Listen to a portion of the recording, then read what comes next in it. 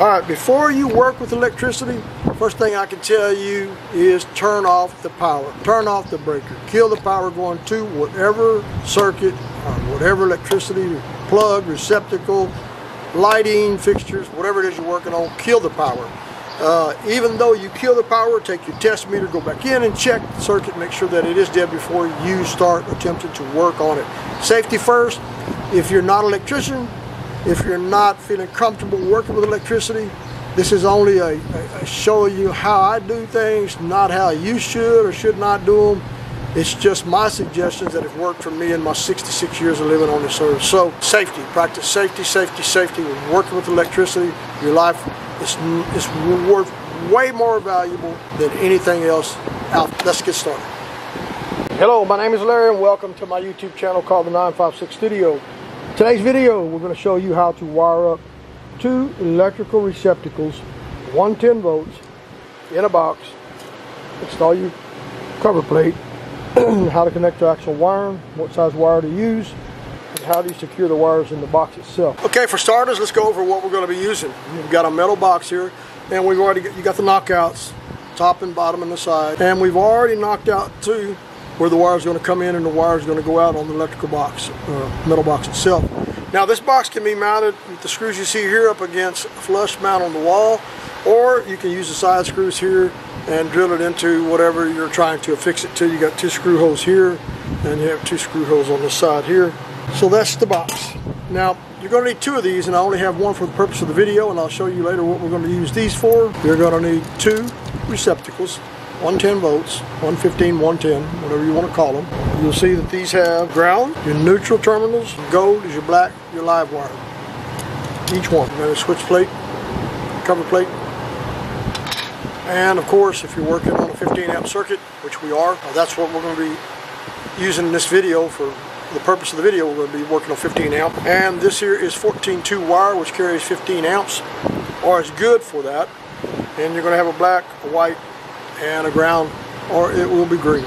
Ground and green, same wire. First thing you're going to want to do is you're going to want to insert two of these in the box. Now these are used to secure the wire in place. It's got a little nut here, you spin it off, slide it through the hole, make sure you knock out the right knockout for it. Put your nut on the inside and spin it back around the best you can to get it secure. Now we're not going to tighten this up for the purpose of this video, but we're going to show you how we got it installed. Now you'd always want this to where you can get your screwdriver over here to secure this to keep your wires in place. You see how as you pull the screws in, it secures the wire tight here so that it will not come loose in the plug itself or receptacle whenever you're wiring it up. So two of those, I only have one, but you'll understand. Now the next thing you're going to want to do is to get your wire. Like I said, this is 14-2 white Romex wire, and you'll want to get you some strippers. And of course you're going to come over here and you're going to strip this back far enough to make you a hook on it. And in some cases you may try it once and it's not long enough to make the hook. But if you look at the back of some of these receptacles, you're going to see they've got little slots right here. Now these are called cheaters.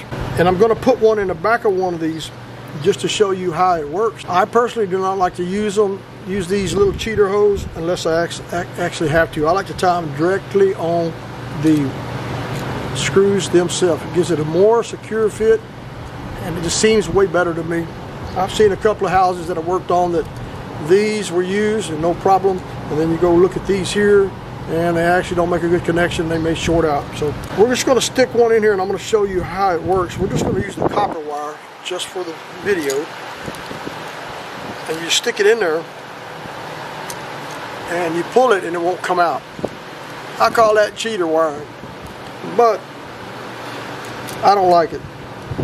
Now you can get in here if you want to release it, and there's a little slot right there you mash in and that wire will come out.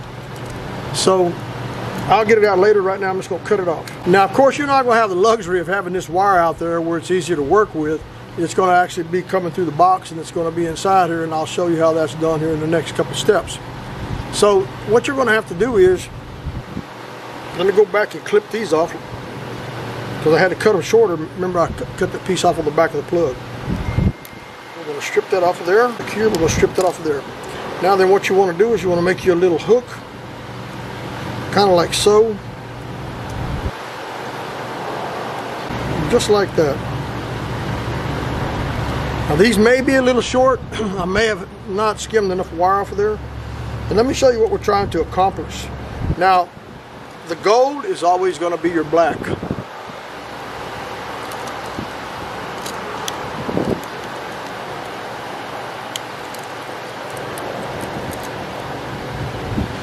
You'll back it out, back the screw out far enough to get it on there. And you'll run that down in there just like so. And then you're going to keep tugging on that wire a little bit, and you're going to tighten that down just like that.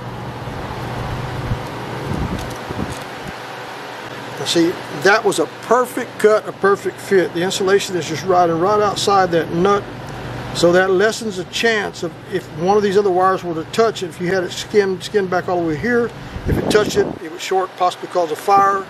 Let me show you what I'm talking about. Let's say we had a wire coming in here, and maybe it's another wire, and this was skinned back and it touched, it short, created an arc. You're possibly going to start a fire, or it's going to trip your breaker, and you're not going to have any power on that circuit. So having this skin back just enough to make sure that it goes around there is the perfect environment, perfect situation. You also want to make sure that you put the hook, go to this side and I'm going to show you. We're going to spin this back around because we want the hook going the opposite direction. Okay. You see how I bent that hook back around? I want it to go wrap around the hook that way, because around the screw that way, because what happens is whenever you tighten it up, you're pulling into that wire and it's not pulling the wire off. If I was turning it counterclockwise, you want to be trying to loosen the wire on the actual screw itself, so you want to keep a little tugness on that and tighten that down. Okay. If you noticed, I put the black wire of the gold, which is the way it should be, and I used this part of the plug on this side as well. I put the white on the silver, so it's white on silver, black on gold. Now that's a normal, correct wiring. Now this here would be your ground wire. So we're going to do the same thing. We're going to spin it around like so, and we're going to put that right there on the ground just like that. And we're going to take us some pliers and we're going to push that back around there just a little bit more, and then we're going to cinch that thing right back up too. All right, make sure it's tight. Now then, we're going to run this one through. That's what happens when you try to get in a hurry and shoot one of these videos. I know y'all get bored very easily.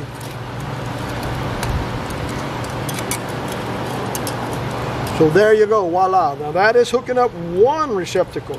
Now of course you'd screw it back down. There's some screws right here that would screw into this part of that part of the box, and then it would be in place setting just like, kind of like so there. Okay. Now then, this next part of the video is going to be tying these two receptacles together, and then the wiring is going to be coming out on this side through the nut that would be over here that I don't have. So let's make that happen. Okay, we're at the point in the video where I want to show you a little tip that I also learned many years ago. If you look at the back of these receptacles or plugs, whatever you like to call them, there's what they call a wire strip gauge, and it's a piece that goes from here to here, and it's hard to read it and you may not be able to see it in the video, but it says here strip gauge or wire strip right here. And what they're referencing is this area from here to here is the area that needs to be cut off, cleaned up. The insulation needs to be removed. So there's an indicator or a gauge that shows you how much wire you need to take off of that in order to make you the perfect hook to go around these screws. So just a tip, guys, right there's your wire strip gauge. Cut it, make sure that it's just like you see there. Okay, so now we're at the point, and I've pre-wired a little bit of this to kind of speed the filming of the video up so you wouldn't have to be so bored. But let's think that, or let's assume that we're going to be bringing the voltage in from this one, and it's going to be coming out of here and traveling out of the top of the box on this corner here to the left-hand side. So we've got our wires coming in. Recap: black on gold, white on silver, and green on copper. Green should be copper. Green is ground. So we got that. Now this is the plug that's going to be, we're going to be coming from this plug going into this one. Now we got the same thing. We're going to put it, this is the top terminal over here on this one. This is the top terminal on this one. So it's going to be coming in this one. It's going to be going out this one. that's going to be going up this wire here, going out to the next plug, or next set of receptacles in the wall. So we've already wired this one as well. Black on gold, white on neutral, which is silver, and this is gold. Bare wire or green goes there. So our next thing that we're going to try to accomplish is I've made a little jumper wire that goes from this green one right out here, and we're going to tie that to this green one here. So I'm not going to do it right now, but I'm going to have it done in a minute. I'm going to come back. But we're going to tie the ground together, so you've got a complete ground running from the breaker box through the receptacle, jumper to this receptacle, going up to the next receptacle, and so forth. So you've got a continual ground there that grounds that circuit. Now the next thing we're going to do is we're going to take a white wire, and we're going to go from here on the same side that you already have the white wire. We're going to jumper from here to here. Okay, so that is going to bring that voltage back into this plug, and then it's going to transfer on up, out, back to the top. We're going to do the same thing on this side. We're going to tie a jumper wire from here, and we're going to jumper it over to this plug, this receptacle here, and that's going to complete the circuit. Then it's going to go out the top over here back to the next receptacle in the wall. So I hope I didn't mess up your mind on that one. Let me get it wired and I'll show you exactly. Okay, so now I've got it all wired up. I didn't want to bore you with that part of the movie. Okay, we got the power coming in. Black's on that side, white is on that side. Let me get a screwdriver. Then you see here, we got the black over here going down to the bottom plug, white over here. As you see, it's coming in, the top part of the plug, it's going out the bottom part of the plug. The white is jumpered over to this side on the bottom, and then it carries out to the white, which goes to the next receptacle in the wall. The same thing with the black. The black is carried over from the bottom of this plug or receptacle over to this one here. Then it goes back up to the top here. It feeds that plug as well, carries it out, continues to the next receptacle, basic / plug. The ground, you have several options here. You can pigtail off of here, come out, tie your wire nut together, jumper it back this way, or you can do what I have here. If you have the room on that green screw to get the two wires in each one of those without taking away any integrity of that screw holding the ground in place, you can do as I've done here. Now this is the proper way to wire up two 110 plugs in a 15 amp circuit in your home or any place that uses something similar that's going to be running 14-2 wire. Now let's flip it over and take a look at it. Now of course this will be sticking out of the box here just like so. Let's get it in here. Now this is not going to be easy because we would be wiring this as it in the home because this box would already be pre-installed, and then you'll have these 4 screws. Alright, now I've got my screws hand started here. I've got both receptacles in the metal box, and you want to make sure that you have plenty clearance in the back and on the wires, so you want to press this down. And as you're putting them in, also look, even if you got to have a flashlight, make sure you don't have any wires pinched, cut, or touching each other. That is very critical to alleviate any possibility of shocks or any fires in the near future.